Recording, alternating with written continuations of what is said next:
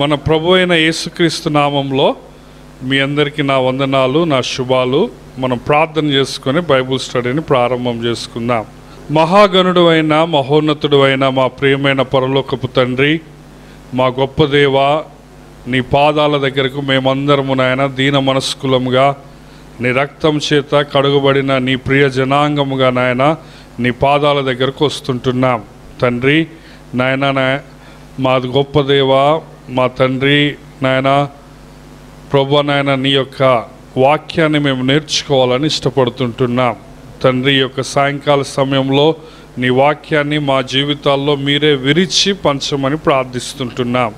తండ్రి, మీరే గొప్ప దేవుడవు తండ్రి, సర్వశక్తిమంతుడవు, ప్రేమ కలిగిన దేవుడవు, మాట్లాడటానికి ఇష్టపడే దేవుడవు. నీకే వందనాలు, నీకే స్తోత్రాలు. తండ్రి నాయన, మీరే నాయన మీ వాక్యపు ప్రత్యక్షతను మాకు దయచేయండి.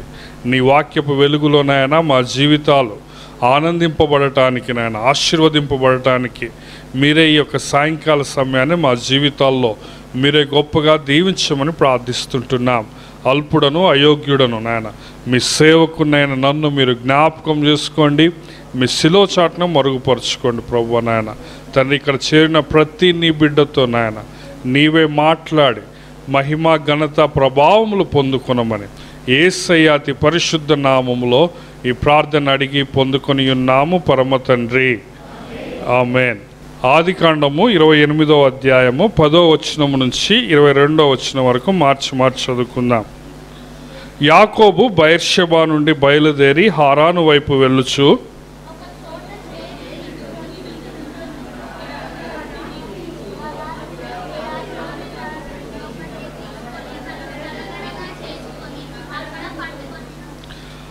అప్పుడు అతడు ఒక కల కనెను. అందులో ఒక నిచ్చెన భూమి మీద నిలపబడి ఉండెను. దాని కొన ఆకాశమునంటెను. దాని మీద దేవుని దూతలు ఎక్కుచు దిగుచు నుండిరి.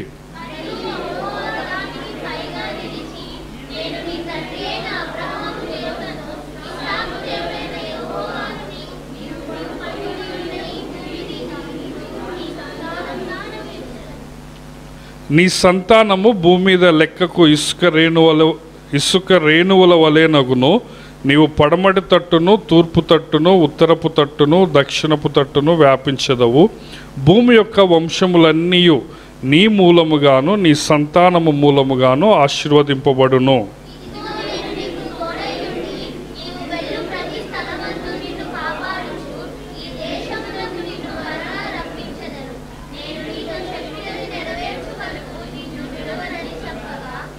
యాకోబు నిద్ర తెలిసి నిశ్చయముగా యెహోవా ఈ స్థలమందున్నాడు, అది నాకు తెలియకపోయేననుకొని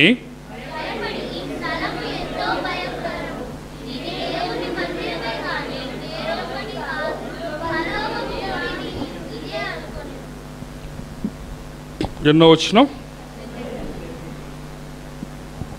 పరలోకపు గవిని ఇదే అనుకొనెను.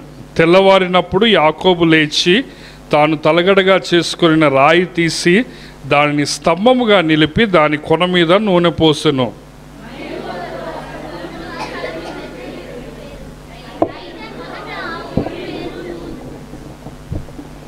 అప్పుడు యాకోబు, నేను తిరిగి నా తండ్రి ఇంటికి క్షేమముగా వచ్చినట్లు దేవుడు నాకు తోడయుండి నేను వెళ్ళుచున్న ఈ మార్గములో నన్ను కాపాడి తినుటకు ఆహారమును ధరించుకొనుటకు వస్త్రములను నాకు దయచేసిన ఎడల యెహోవా నాకు దేవుడయుండును.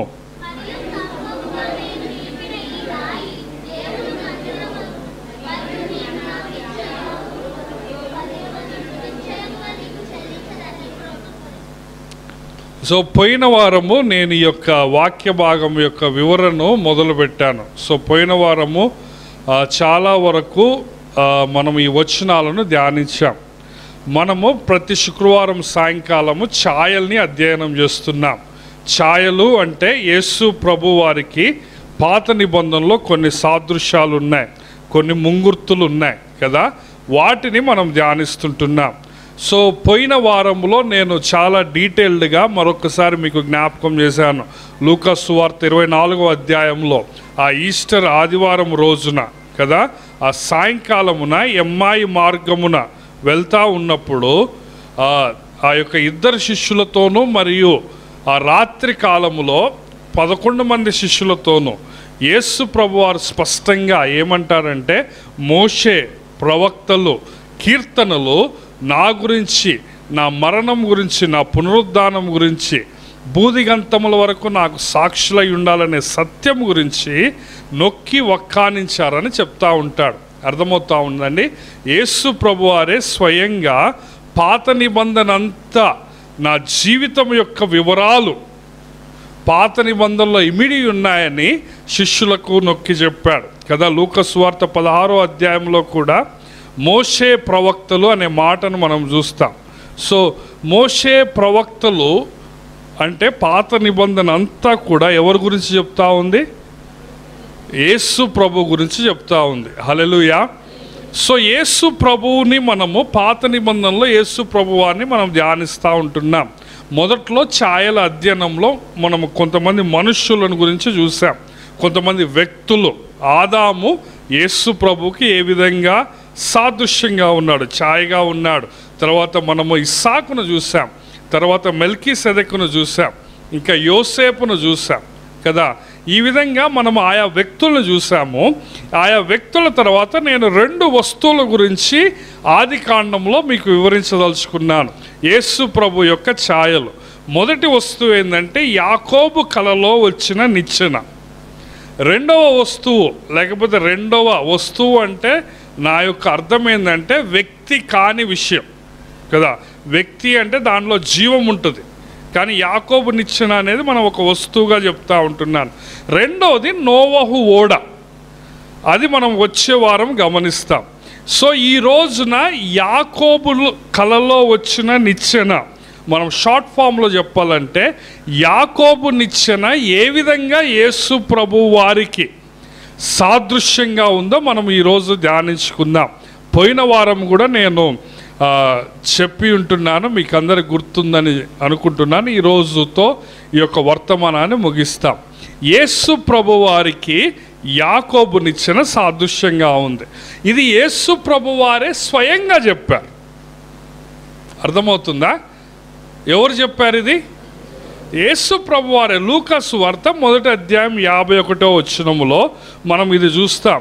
ఆది కాండం 28వ అధ్యాయం 12వ వచనములో 12, 13 మనం గమనిస్తే యాకోబు ఒక కల కనెను, అందులో ఒక నిచ్చెన భూమి మీద నిలపబడి ఉండెను, దాని కొన ఆకాశమునంటెను, దాని మీద దేవుని దూతలు ఎక్కుచూ దిగుచూ నుండి అంటారు. సో యాకోబు సంతానములో వచ్చిన యేసు ప్రభుల వారు, పాత నిబంధన స్పష్టముగా తెలిసిన యేసు ప్రభు వారు, దేవాతి దేవుడు, వాక్యమై ఉన్న దేవుడు మానవుడిగా ఈ లోకానికి వచ్చినప్పుడు ఆయన నతానియేలుని చూసి ఏమంటారంటే, నువ్వు ఇశ్రాయేలీయుడివి, నీలో ఏ కపటం లేదు అంటాడు.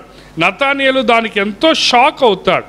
సో మరలా యేసు ప్రభు వారు ఏమంటాడంటే, నీవు వీటికంటే గొప్ప కార్యాలను చూస్తావు అంటాడు. మరలా ఏమంటాడంటే, మనుష్య కుమారునికి పైగా దేవదూతలు ఎక్కుచూ దిగుచూ ఉంటారు అంటాడు. హల్లెలూయా. ఇది యోహాను సువార్త 1వ అధ్యాయం 51వ వచనం. ఈ మనుష్య కుమారునికి పైగా దేవదూతలు ఎక్కటము దిగటము అనేది మనం కేవలము ఆది కాండం 28వ అధ్యాయం 12వ వచనంలోనే చూస్తాం కదా. దేవదూతలు ఏం చేస్తున్నారు? ఇక్కడ కూడా ఎక్కుతూ ఉన్నారు, దిగుతూ ఉన్నారు. నిజానికి దేవదూతలు ఎక్కాలంటే, దిగాలంటే నిచ్చెన అవసరం లేదు. ఎందుకంటే వాళ్ళు స్పిరిట్ బీయింగ్స్, వాళ్ళు ఆత్మలు.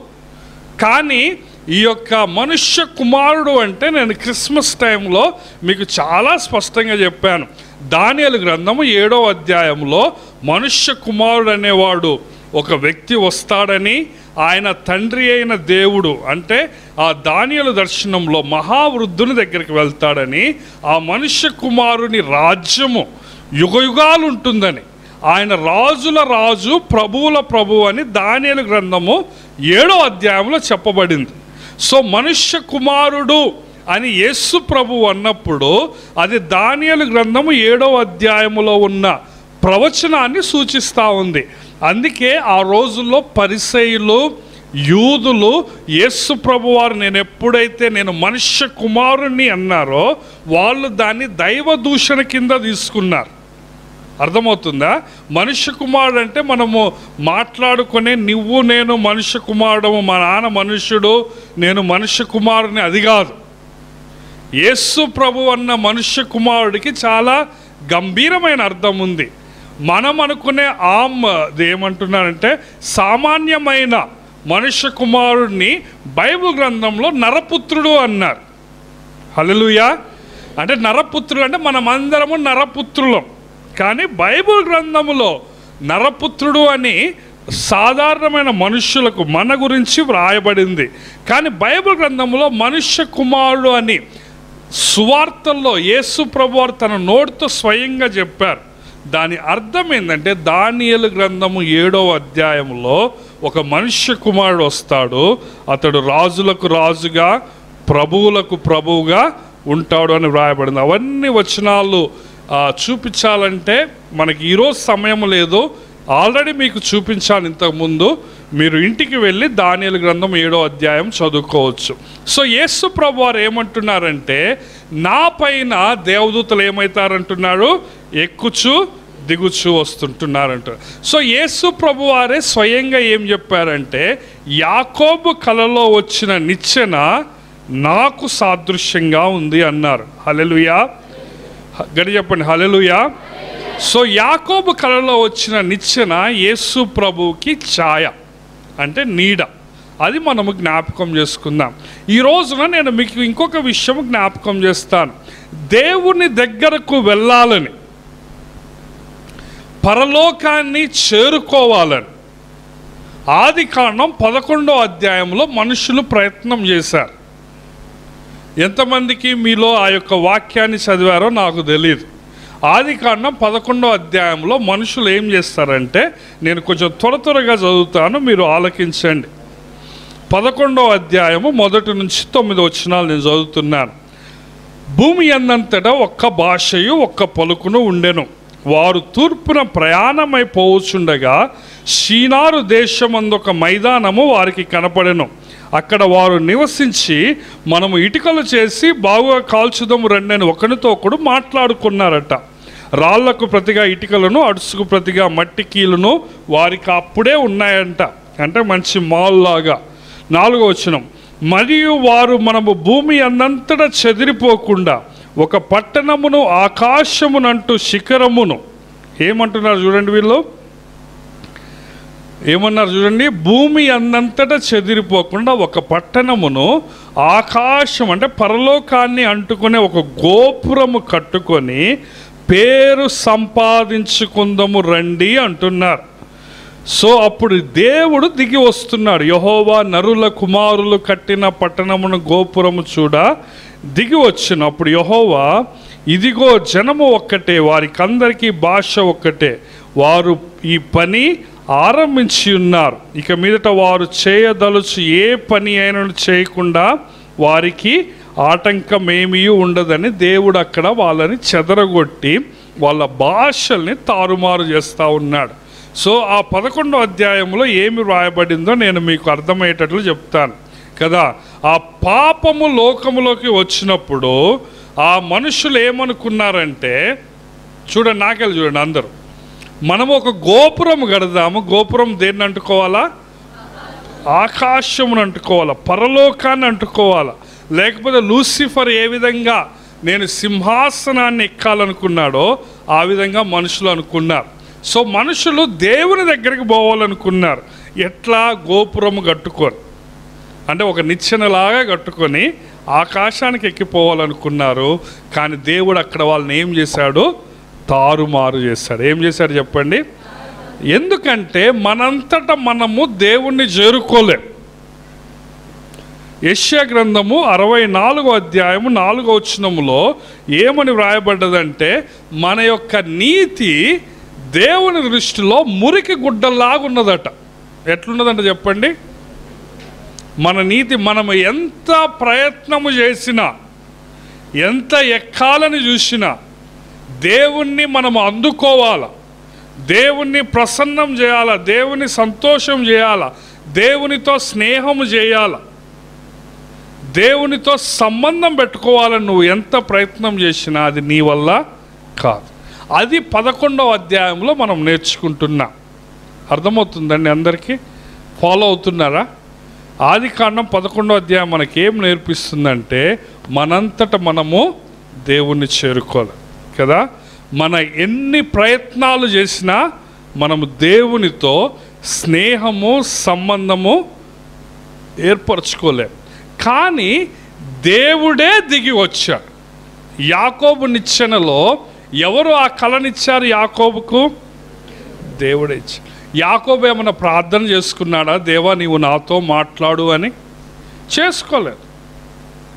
యాకోబు నిజానికి మోసం చేసి పాపములో ఉండి, వింటున్నారా, దేవుని కృపకు ఏమాత్రము యోగ్యత లేకుండా పారిపోతూ ఉంటున్నాడు. కానీ దేవుడే తన మహాకృపలో యాకోబును కనుగొని, యాకోబు ఏ విధంగా యోగ్యత లేకపోయినా అబ్రహాము నిబంధనను ఆ కలలో దేవుడు యాకోబుకు ట్రాన్స్ఫర్ చేస్తుంటున్నాడు. హల్లెలూయా. కాబట్టి దేవుని బిడ్డలారా, మనం అర్థం చేసుకోవాలి. మొట్టమొదటిగా ఏంటిదంటే మనంతట మనము దేవుణ్ణి చేరుకోవాలి. కానీ దేవుడే తన కృపలో మన దగ్గరకు వస్తుంటున్నాడు. హల్లెలూయా. కాబట్టి ఇది మనకు స్పష్టంగా అర్థం కావాలా. 2 కొరింథీయులకు రాసిన పత్రిక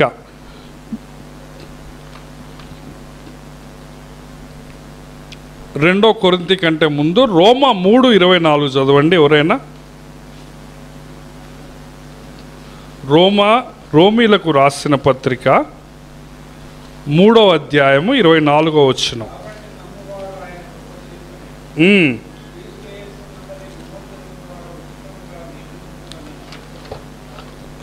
హల్లెలూయా. రోమా 3:24లో ఏమని వ్రాయబడ్డదంటే, 23 చదివితే, ఏ భేదము లేదు, అందరూ పాపం చేసి దేవుడు అనుగ్రహించు మహిమను పొందలేకపోవచ్చు. అందరూ పాపం చేశారట. ఎంతమంది పాపం చేశారు? కానీ దేవుని మహిమను ఎట్లా పొందుకుంటున్నారు? ఎట్లా వాళ్ళు పొందుకుంటున్నారంటే, నమ్మువారు ఆయన కృపచేతనే క్రీస్తు యేసునందలి విమోచనము ద్వారా ఉచితముగా నీతిమంతులను తీర్చబడుచున్నారు. ఉచితముగా అనండి, అందరూ గట్టిగా రండి. ఉచితముగా అనండి. ఆయన కృపచేతనే అనండి. క్రీస్తు యేసునందలి అనండి. ఈ వచనములో ప్రతి పదం ప్రాముఖ్యం. వింటున్నారా? ప్రతి పదము ప్రాముఖ్యం. ఏంటిదంటే ఆయన కృపచేతనే. మనకి యోగ్యత లేదు. ఎందుకు? మనం అందరము కూడా ఎవరం చెప్పండి? పాపులు. మనకి యోగ్యత లేదు. కానీ మనకి స్నేహం ఎట్లా ఏర్పడ్డది? ఆయన కృపచేత. ఎవరి ద్వారా? ఈ నిచ్చెన ద్వారా, క్రీస్తు యేసునందలి కృపచేత మనము ఉచితముగా ఎట్లా నీతిమంతులుగా తీర్చబడుతున్నాం? చెప్పండి, ఎట్లా? ఉచితంగా. నీవు కానుకేయటం ద్వారా నువ్వు నీతిమంతుడవు కాలేవు. నువ్వు గుండు కొట్టించుకోవటం ద్వారా కాలేవు. నువ్వు మెట్లు మోకాళ్ళ మీద ఎక్కటం ద్వారా నీతిమంతుడవు కాలేవు. కానీ ఆయన కృప ద్వారా ఉచితం. కాబట్టి ఈ యొక్క నిచ్చెన ఎవరికి సాదృశ్యంగా ఉన్నది? యేసు ప్రభు. యేసు దేవుడే తన ఉచితమైన కృపలో యాకోబును వెతుక్కుంటూ వచ్చాడు. మనుషులముగా మనము దేవునితో సంబంధం ఏర్పరచుకోలేము, కానీ దేవుడే యాకోబును వెతుక్కుంటూ వచ్చాడు. హల్లెలూయా. ఒక నిచ్చెన అని మనం చూస్తాం. ఆదికాండం 28వ అధ్యాయంలో ఏం చూస్తామంటే, మనము 12వ వచనంలో ఎన్ని నిచ్చెనలు ఉన్నాయండి అక్కడ? ఎన్ని నిచ్చెనలు చెప్పండి? ఒక నిచ్చెన కదా. యోహాను సువార్త 14వ అధ్యాయము 6వ వచనంలో ఏమని ఉంటుంది? నేనే మార్గము, నేనే సత్యము, నేనే జీవము, నా ద్వారా తప్ప ఎవడును తండ్రి ఎత్తడు. సో కింద యాకోబు ఉన్నాడు. ఆ నిచ్చెనకు పైగా ఎవరున్నారు? యెహోవా దానికి పైగా నిలిచి అంటున్నాడు 13వ వచనంలో. నిచ్చెన పైన ఎవరున్నారు? దేవుడున్నాడు. యెహోవా దేవుడు, తండ్రి అయిన దేవుడు ఉన్నాడు. అందరు వింటున్నారండి జాగ్రత్తగా? అందరు వింటున్నారు కదా? పైన దేవుడు ఉన్నాడు, యాకోబు ఉన్నాడు, కింద, పాపి, మోసగాడు, ఏ యోగ్యత లేనివాడు. కానీ ఆ యాకోబు దేవుణ్ణి చేరుకోవాలంటే ఎన్ని నిచ్చెనలు ఉన్నాయి అక్కడ? ఒకటే నిచ్చెన, ఒకే మార్గం. ఆ నిచ్చెన కూడా ఎట్లుంటుందని, మనం నిచ్చెన కానీ మెట్లు కానీ ఎంత వెడల్పు ఉంటాయి? 2-3 రైలు బండ్లు పోతాయి అటు ఇటు కదా కదా. ఆ ఒకటే మార్గము, మళ్ళీ అది కూడా ఇరుకు మార్గం. ఎట్లాంటి మార్గం చెప్పండి? ఇరుకు మార్గం. మనం మామూలుగా నిచ్చెనలు కట్టుకుంటే 2 మనుషులు 3 మనుషులు ఎక్కుతారా? అటు ఇటు ఎక్కుతూ దిగుతుంటారు కదా. దేవదూతలు సాదృశ్యంగా ఎక్కుతూ దిగుతున్నారు. కానీ మనం ఏమి జ్ఞాపకం చేసుకోవాలంటే యేసయ్య మార్గం ఎట్లాంటి మార్గము? ఇరుకు మార్గం. ఇంకొక చాలా ప్రాముఖ్యమైన మాటలు ఈ నిచ్చెన గురించి ఏమని వ్రాయబడ్డాయంటే, దాని ఒక కొన ఆకాశం నంటిందంట, ఆ యొక్క ఒక కొన భూమి మీద నిలపబడి ఉన్నదట. స్పష్టంగా వ్రాయబడ్డది. ఒక కొన ఎక్కడున్నది? దేన్ని టచ్ చేస్తుంది? ఆకాశం. ఇంకొక కొన భూమిని. యేసు ప్రభువారు సంపూర్ణమైన మానవుడు, ఆయన సంపూర్ణమైన దేవుడు. ఈ యొక్క నిచ్చెన ఒక కొన ఆకాశాన్ని అంటింది, ఇంకొక కొన ఏమవుతుంది? భూమిని. ఈ యొక్క భూమి మీద ఇప్పుడు దాకా బ్రతికిన వారిలో యేసు ప్రభువారు ఒక్కడే సంపూర్ణమైన దేవుడు, సంపూర్ణమైన మానవుడు కదా. ఎందుకంటే ఆయన మాత్రమే పాపులైన మానవులను మనకు బదులుగా ఆయన మరణించి మనకి ప్రాయచిత్తము చేశాడు. ఆయనకి మన గురించి తెలుసు, దేవుని గురించి తెలుసు. ఒక నిచ్చెన ఒక కొన భూమిని అంటుకుంది, ఇంకొక కొన దేన్ని అంటుకుంది? ఆకాశం. ఆ యోహాను సువార్త 1వ అధ్యాయం 1వ వచనంలో ఏముంటుంది? ఆది యందు వాక్యము, వాక్యము దేవుడై ఉండను, వాక్యము దేవుని యొద్ద ఉండను. ఆ 14వ వచనంలో ఆ వాక్యమే శరీరధారిగా కృపాసత్య సంపూర్ణుడిగా మన మధ్యలో నివసించాడు. హల్లెలూయా. అందుకే 1 తిమోతి 2వ అధ్యాయం 3-6 వచనాలు మనం గమనిస్తే, యేసు ప్రభువే మధ్యవర్తి, ఆయన ఒక్కడే మధ్యవర్తి అన్న సత్యము అక్కడ ఎంతో స్పష్టంగా వ్రాయబడ్డది. ఎవరైనా చదువుతారండి? దేవుడొక్కడే, దేవుడొక్కడే, దేవునికి నరులకును మధ్యవర్తియు ఒక్కడే. చూడండి, దేవుడు ఒక్కడే, దేవునికి నరులకు ఈ మధ్యవర్తి, ఈ నిచ్చెన ఎంతమంది అండి? ఎన్నట? ఒక్కడే. ఆ యొక్క మధ్యవర్తి ఎవరు? క్రీస్తు యేసు అనే నరుడు. యోబు గ్రంథంలో యోబు ఒక విషయంలో చాలా బాధపడుతూ ఉంటాడు. దయచేసి త్వరగా తీయండి. యోబు గ్రంథము 9వ అధ్యాయము 32-33 వచనాలు. చాలా బాధపడుతూ ఉంటాడు యోబు. ఇక్కడ 9వ అధ్యాయం 32-30 వచనాలు దేవుడి గురించి మాట్లాడుతూ ఏమంటాడంటే, ఆయన నావలే నరుడు కాడు, నేను ఆయనతో వ్యాజ్యమాడజాలను, మేము కలిసి న్యాయ విమర్శకు పోలేము, మా ఇద్దరి మీద చెయ్యి ఉంచదగిన మధ్యవర్తి మాకు లేడు అంటున్నాడు. పాత నిబంధనలో ఉన్న యోబు ఒక విషయంలో బాధపడుతుంటున్నాడు. ఏమనంటే, దేవుడు మనిషి కాదు. అర్థమవుతుందా?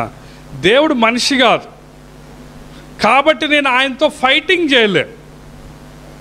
మా ఇద్దరికి కూర్చోబెట్టి పంచాయతీ చేసే మధ్యవర్తి మాకు లేడు అంటున్నారు. కానీ కొత్త నిబంధనకు వచ్చేసరికి పౌలు గారు ఏమంటున్నాడు? దేవుడు ఒక్కడే, ఆ మధ్యవర్తి ఎవరిప్పుడు? యేసు.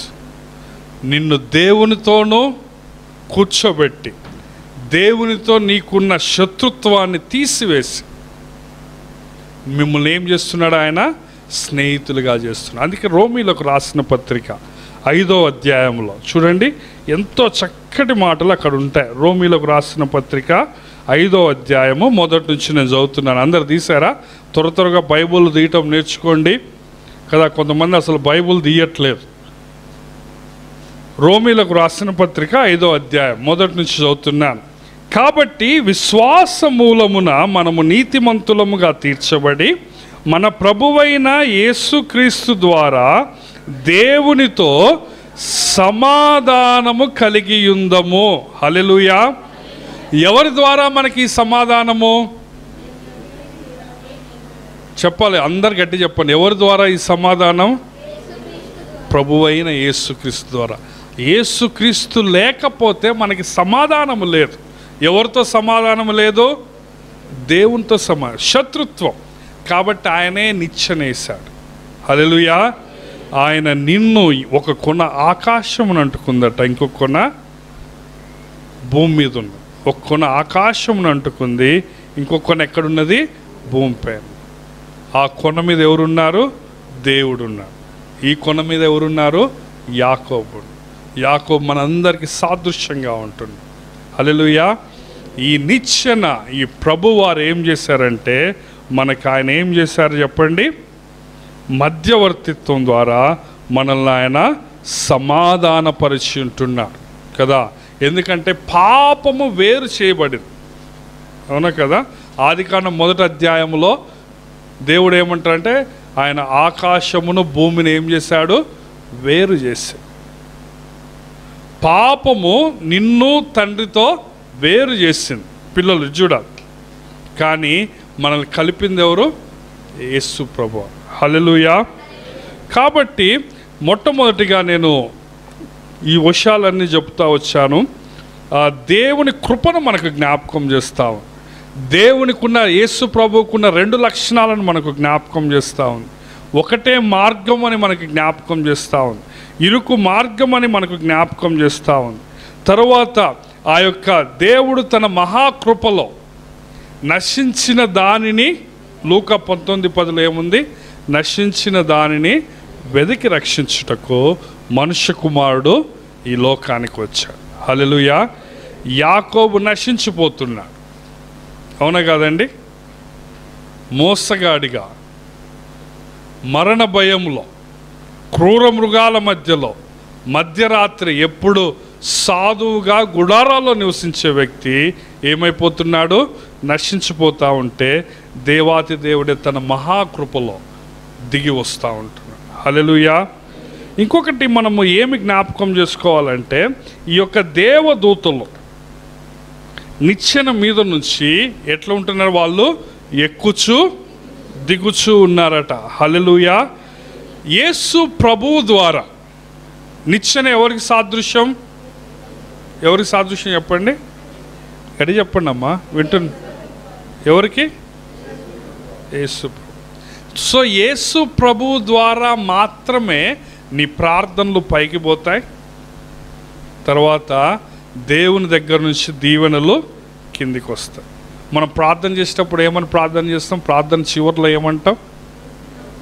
యేసు నామములో ఈ ప్రార్థన అడుగుచున్నాము తండ్రి కదా. నా నామమున ప్రార్థన చేయమన్నాడు యేసయ్య. ఎందుకంటే నీకు ఈ విషయం స్పష్టంగా అర్థం కావాలా. నువ్వు తండ్రి దగ్గర పోవాలంటే ఇదే మార్గం, నీ ప్రార్థన పోవాలన్నా ఇదే మార్గం.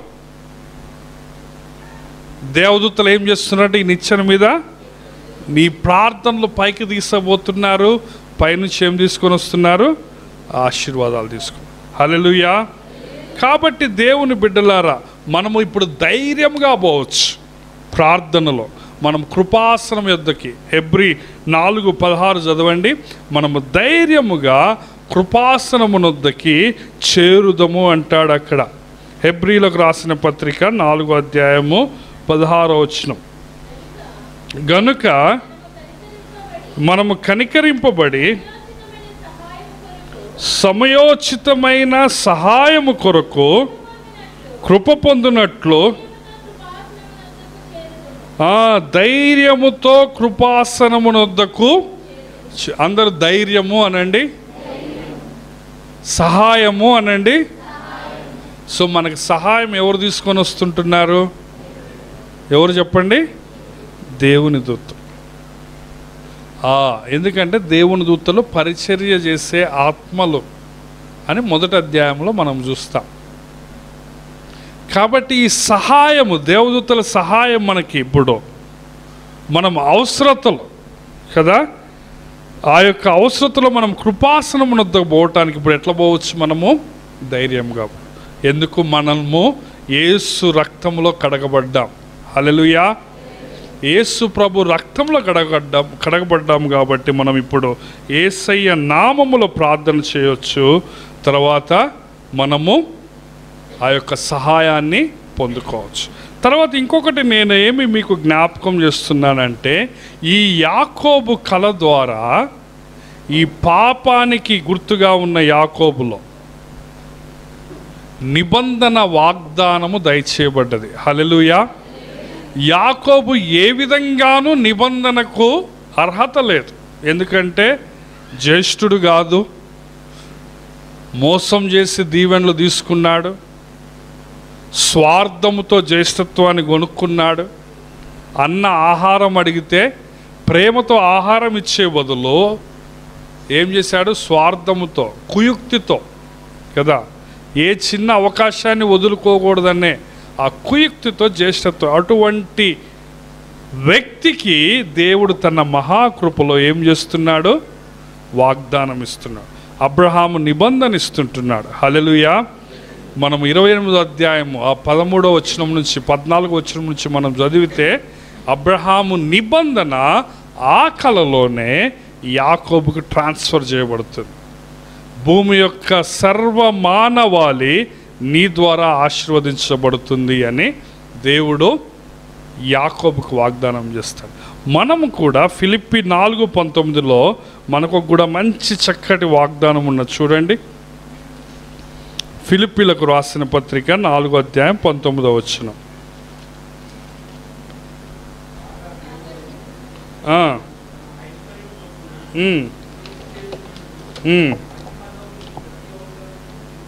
హల్లెలూయా. దేవుడు మీకు ఇచ్చే వాగ్దానం ఏంటిది? మీ ప్రతి అవసరాన్ని ఎవరి ద్వారా తీరుస్తాడట? ఎవరిలో తీరుస్తాడు? ఎవరి యందు తీరుస్తాడంటే ఎవరి యందట? క్రీస్తు యేసున. హల్లెలూయా. ఎవరి ఐశ్వర్యం చొప్పున? మనము పెళ్ళికి పోయినప్పుడు సదింపులు వేయాలంటే మనం ఎట్ట చూస్తాం? వాళ్ళ స్తోమతను చూసేస్తాం, అవునా కదా? మన ఇంట్లో పనిచేసేటోళ్ళు అనుకోండి, కొంచెం 200-300 వేస్తాం. కానీ కలెక్టర్ గారి ఇంట్లో నువ్వు పని చేస్తున్నావు అనుకోండి, నీ ఇంట్లో కూడా ఒక ఆయన పని చేస్తాడు. లేకపోతే నువ్వు ఒక ఎంఆర్ఓ అనుకోండి, మీ ఇంట్లో ఊడ్చే ఆమె పెళ్ళికి పోతే నువ్వు ఎంత వేస్తావు? మా ఇస్తా 500 వేస్తావు. కానీ కలెక్టర్ గారి కొడుకు పెళ్ళికి నువ్వు పోయినావు అనుకోండి, 500 ఇస్తావా? ఇయ్యో. ఏం చేస్తావు నువ్వు? వాడి లెక్క బట్టి ఇస్తావు. అంటే నువ్వేం చేస్తున్నావు? నువ్వు ఇచ్చేటప్పుడు తీసుకునేవాడి స్తోమతను బట్టి నువ్వు ఇస్తున్నావు. కానీ దేవుడు ఏ లెక్క చొప్పున ఇస్తాడట చూడండి. దేవుడు తన ఐశ్వర్యము చొప్పున, నీ ఐశ్వర్యం చొప్పున కాదు. హల్లెలూయా. గడి చెప్పండి, హల్లెలూయా. నీ ఆస్తి చూడ్డా ఆయన, మనం చూస్తాం. ఎందుకంటే మన బుద్ధి అట్లాంటిది. మనము ఏం చేస్తాం? ముఖం చూసి కోరేస్తాం కదా. వాడి ముఖం నచ్చితే తొడేస్తాం, ముఖం నచ్చకపోతే మెడకాయ వేస్తాం, లేకపోతే కదా. కానీ దేవుడు ఎవరి ముఖం చొప్పున తీరుస్తున్నాడట? ఎవరి ముఖం చొప్పున దీవెనలు ఇస్తున్నాడు? తన ఐశ్వర్యం, నీ స్థితి కాదు. దేవుడు యాకోబుకి తన వాగ్దానం ఇచ్చాడంటే యాకోబు ముఖం చూసా కాదు, తన కృపను బట్టి. హల్లెలూయా. తను అబ్రహాముకి ఇచ్చిన వాగ్దానాన్ని బట్టి ఆ లైన్ని ఏం చేశాడు? యాకోబుకి ట్రాన్స్ఫర్ చేశాడు. హల్లెలూయా. కాగా దేవుడు తన ఐశ్వర్యము చొప్పున క్రీస్తు యేసునందు మహిమలో మీ ప్రతి అవసరము తీరుస్తున్నాడు. హల్లెలూయా. కాబట్టి యేసు ప్రభు ఒక్కడే మనకు దిక్కు. ఆ రోజున యాకోబుకు ఆ నిచ్చెన ఒక్కటే దిక్కు దేవుని దగ్గర పోవాలంటే. కానీ ఈ రోజున మనం తండ్రి దగ్గర పోవాలంటే ఈ నామమును తప్ప మరి ఏ నామమున రక్షణ లేదు. రక్షింపబడిన మనకు కూడా ఈ నామమును తప్ప ఏ నామమున మనకు ఆశీర్వాదము లేదు. హల్లెలూయా. కాబట్టి ఈ వాక్యాన్ని నేను ఇంతటితో ముగిస్తున్నాను. చాలా ఫాస్ట్గా చెప్పి ఉంటున్నాను, కానీ మీకు అందరికీ అర్థమైందని నమ్ముచున్నాను. యాకోబు ఎపిసోడ్ నుంచి మనకేమి అర్థం కావాలంటే, దేవుడు మనలాంటి బలహీనులను విడిచిపెట్టాడు. హల్లెలూయా, గడి చెప్పండి హల్లెలూయా. మనము చాలా బలహీనులం అన్ని రకాలుగా చూసుకుంటే కదా, ఆర్థికంగా, శారీరకంగా, మానసికంగా బలహీనులు. అంతకంటే డేంజర్గా ఆత్మీయంగా మనం బలహీనులం. ఆర్థికంగా బలహీనలు అయితే పెద్ద ఇది కాదు, ఏదో ఒక రోజు డబ్బులు వస్తాయి. శారీరకంగా బలహీనలు అయితే పెద్ద ఇది కాదు, మందులు వేసుకుంటే తగ్గిపోతుంది. మానసికంగా అయితే కాదు, ఒకరోజు డౌన్ ఉంటాం, ఒకరోజు అప్పు ఉంటాం. కానీ మనమందరము ఆత్మీయంగా బలహీనులం కదా. మనము ప్రతిరోజు సాతానుడు మనల్ని పడవేయాలని మనము కూడా ప్రతిరోజు పడుతూ లేస్తూ ఉంటున్నాం. యాకోబులాగా ఆత్మీయంగా చెప్పుకోవడానికి ఒక్కట్లేదు. యాకోబు ఎంత మోసగాడంటే, ఇస్సాకు దగ్గర పోయి నీ దేవుడే ఇది ఇచ్చిండని చెప్పిండు. అర్థమవుతుందా? ఆడ కూడా దేవుడి పేరు వాడుకున్నాడు. అంత డేంజర్గా. నేను ఏంది ఇంత తొందరగా వచ్చింది నీకు మోసం అంటే ఏమన్నాడు? నీ దేవుడిచ్చిండాడు. అట్లాంటి కేడుగా. సో మనల్ని కూడా మనం అట్లాంటి వాళ్ళమే. కానీ దేవుడు మనల్ని వదిలిపెట్టిండా అండి? చెప్పాలి, దేవుడు మనల్ని వదిలిపెట్టిండా? వదిలిపెట్టలే. కాబట్టి మనము కదా, దేవుడు నిన్ను వదిలిపెట్టాడు, నీ చివరి రోజు వరకు నిన్ను పట్టుకుంటాడు. హల్లెలూయా, అది నువ్వు జ్ఞాపకం చేసుకోవాలి. కాబట్టి నువ్వు దేవుని కృతజ్ఞత కలిగి ఉండాలి. నీ ప్లాన్ వేరు, దేవుని ప్లాన్ వేరు. నీ ప్లాన్ ఏంటంటే ఏశావు నుంచి తప్పించుకుంటే చాలు, బతికి బయటపడితే చాలు, మా అన్న కోపం అడిగిందాక యాన్నో తలదాచుకుంటే చాలు అంటున్నా. కానీ దేవుని ప్లాన్ ఏంది? నీ యొక్క సంతానాన్ని ఇసుక రేణు వలె విస్తరింపజేస్తా, నీ ద్వారా సమస్త మానవాళి ఆశీర్వదించు. హల్లెలూయా. కాబట్టి దేవుడు నిన్నెప్పుడు కూడా వదిలిపెట్టడానికి ఇష్టపడటం లేదు. నీకు దేవుడు అన్ని రకాలుగా నీతో మాట్లాడుతుంటున్నాడు, కానీ నువ్వు అది వినటానికి ఇష్టపడాలి. దేవుడు నీకు ప్రతిసారి నీకు బ్రేకులు వేస్తూ ఉంటాడు. ఏదో ఒక వాక్యం ద్వారా, పాట ద్వారా, ఏదో ఒక వ్యక్తి ద్వారా, ఏదో మీటింగ్ ద్వారా, ఏదో సందర్భం ద్వారా, పరిస్థితి ద్వారా నీతో మాట్లాడాలనుకుంటున్నాడు. కానీ నువ్వు దాన్ని పట్టించుకుంటున్నావా? ఒకసారి మనం జ్ఞాపకం చేసుకోవాలి. మనం దేవుణ్ణే నమ్ముకోవాలి. ఎవరిని నమ్ముకోవాలి చెప్పండి? అంటే ఎవరిని నమ్మొద్దు? సాతాను కాదు, మీ ముఖాలు. ఎవరిని నమ్ముకోవద్దు? మనుషులు నమ్ముకోవద్దు. ఓకే, దగ్గరకు వచ్చారు. ఇంకెవరిని నమ్ముకోవద్దు? రాజులు నమ్ముకోవద్దు. అదంతా కూడా ఓకే. నా మనసులో ఉన్నది చెప్పండి. ఎవరిని నమ్మొద్దు మనం? అది డేంజర్. రాజుని నమ్ముకోవటం కంటే, మనుషులు నమ్ముకోవటం కంటే, అన్నిటికంటే డేంజర్ ఏంటంటే మనల్ని మనం నమ్ముకుంటాం. యాకోబు కూడా అంతే. యాకోబు ఆయన తెలివిని నమ్ముకున్నాడు. అర్థమైందా? నేను ఎట్లయినా సాధిస్తా అనుకున్నాడు. కానీ మనం ఎవరిని నమ్మాలా? దేవుని. చాలామంది ఇదే భ్రమలో ఉంటారు. నాకేం తక్కువ అనుకుంటారా? అనుకోరా? నాకేం తక్కువ, నేనేంది? కానీ మనం ఎవరిని నమ్మాలా? దేవుని నమ్మాలి. ఎవరికి విధేయత చూపించాలా? దేవునికి. తలలో ఉంచుదాం, కళ్ళు మూసుకుందాం, ప్రార్థనలోకి వెళ్దాం. అందరు దయచేసి తలలో ఉంచండి. వచ్చే వారం మనం నోవహు ఓడ గురించి ధ్యానం చేస్తాం. అందరూ సిద్ధపడి రండి. ఆదికాండం 6, 7, 8 అధ్యాయాలు చదువుకొని రావాల్సిందిగా మనం చేస్తుంటున్నాను. అందరు దయచేసి తలలో ఉంచండి, కళ్ళు మూసుకొని ప్రార్థనలోకి వెళ్దాం.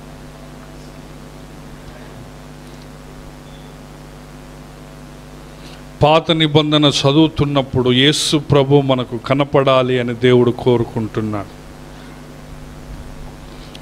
నీవు విసికి వేసారి మరణ భయంతో పారిపోతున్నప్పుడు ఆత్మీయంగా బలహీనంగా ఉన్నప్పుడు దేవుడు నిన్ను వెదక్కుంటూ వస్తుంటున్నాడు.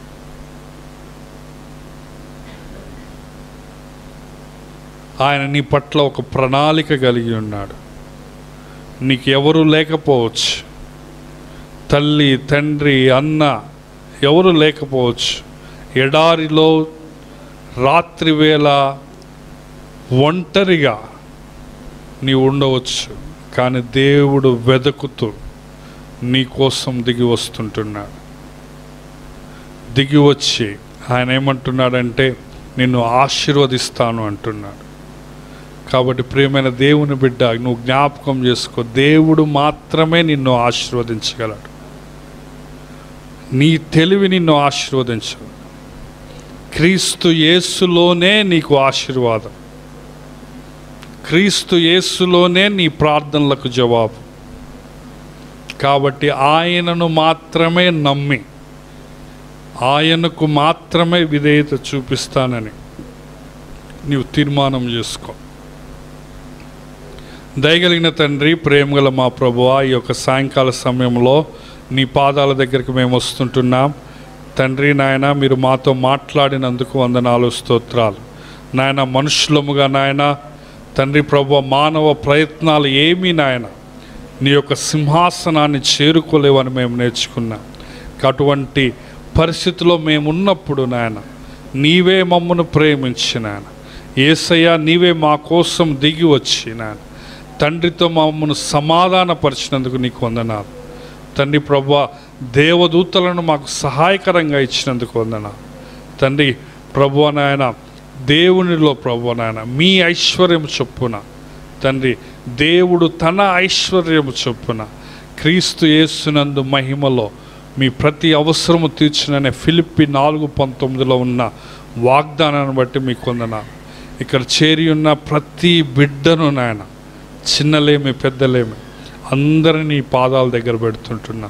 ప్రతి ఒక్కరి జీవితాల్లో ఫిలిప్పి 4:19 మీరే నెరవేర్చమని ప్రార్థిస్తూ ఉంటున్నాం.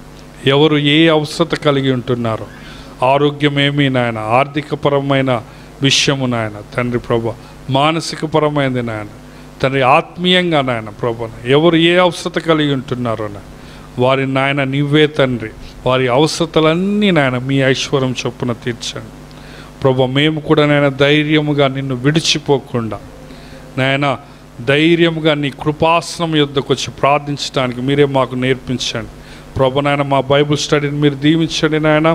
ఎవరు మిస్ కాకుండా ప్రభు రెగ్యులర్ రావటాన్ని నీ కృపను దయచేయమని ఈరోజు లీడింగ్ చేసిన శివాన్ని బట్టి వందనాలు.